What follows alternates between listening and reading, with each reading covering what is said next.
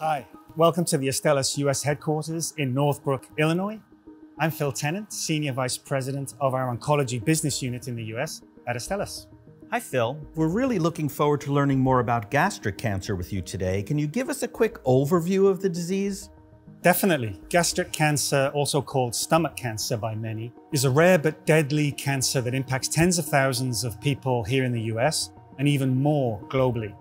As the name suggests, it generally starts in the stomach or the GI tract, but it can spread from there throughout the body.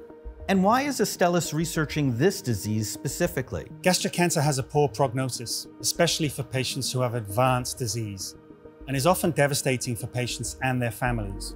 We're hoping to change that. So this hard-to-treat cancer is a priority for Astellas to investigate. It is, and we're hoping to make progress against it through cutting-edge science. What makes it so difficult to treat, particularly in the US?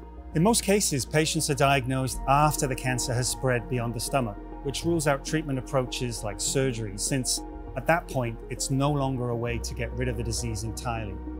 That's why new research and innovative approaches are so desperately needed for those impacted by this awful disease. And how long has Astellas been researching gastric cancer?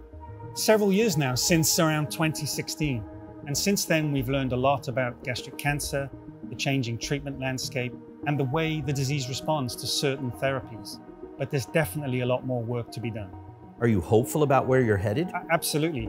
We have some incredible people involved in the research at Astellas who are working tirelessly to find innovative approaches to tackling this disease. We're also constantly learning from the patient community, our advocacy partners, and our peers in the healthcare industry.